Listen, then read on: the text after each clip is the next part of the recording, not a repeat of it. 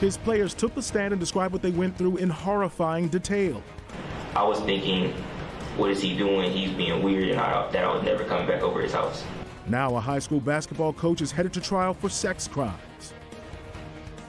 Late today, a judge moved the case of Farmington High basketball coach Jeremy Tompkins to trial. He's accused of grooming and sexually abusing two young players. One is 16, the other was 15 at the time. Both teens facing their coach in court today. Sean Lay is live at 36th District Court. And Sean, I would imagine it was difficult for the teens to face the coach that they were so close to.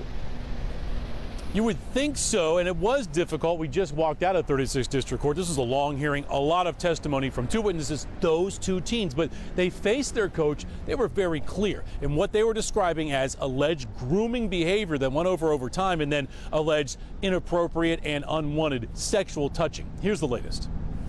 We were very close, and he was my coach. In a clear voice, this 16-year-old Farmington High student told the court in graphic detail an October 7th encounter he had with his trusted Farmington basketball coach, Jeremy Tompkins. He called Coach J, turned into an unwanted sexual encounter. A relationship so close with him and other teen players, he says he and many of the teens would spend the night at Tompkins' Detroit home 5 nights a week. One reason was for early morning workouts. Another was, he says, the 43-year-old coach wanted to talk business with him and the other players. He told us that he was going to help us become millionaires and help us become wealthy. But the teen says business was rarely discussed. He says Tompkins discussed his nightly marijuana use, and the teen says October 7th, Tompkins gave him a massage. Only this time, the coach turned out the lights. The teen says the coach allegedly fondled him under his underwear. The teen first thought it was a mistake. Then he says the coach got back on top of him. He was trying to pry them apart.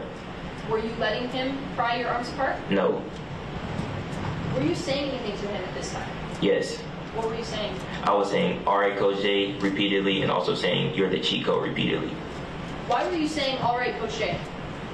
To try and convince him to get off of me. Another young player who is 15 testified that the coach grabbed his thigh. Judge King concerned that there could be other alleged victims out there who have yet to come forward. If these facts are true, then it's likely, and I don't know this for certain, but it's likely that there are others out there.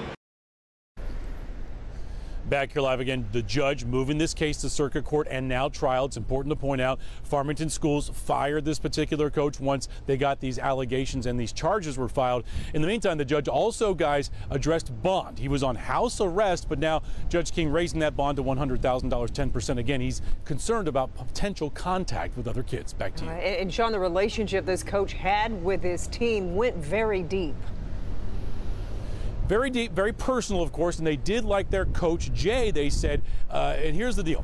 Very personal that he would drive to Farmington Hills from Detroit, pick them up, and bring them back to his home in Detroit. So that was a question for prosecutors. Why were you going through those steps? Also, the testimony was that he would tell the kids to get them the permission to spend the night. He would call their moms. He said, I know just what to say. Allegedly, he said he knew just what to say to get the moms to agree to have them stay over. So some manipulation there, if true.